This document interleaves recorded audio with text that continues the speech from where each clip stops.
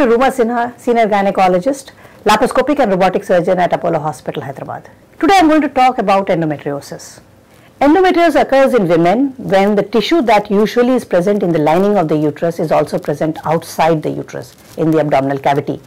And with every menstrual cycle, these tissues both inside the lining as well as outside grow, bleed, but there is no place for these tissues who are outside the uterus to come out. And they collect, form cysts, and this is what we call as endometriosis. It's a condition that affects women in reproductive age group, and it's estimated that about 200 million women world over suffer from this. It's a chronic inflammatory process which can affect lifelong, cause chronic pain, infertility, abnormal uterine bleeding, and the women can have a lot of problems. It is usually seen in women with pain during periods or unable to get pregnant.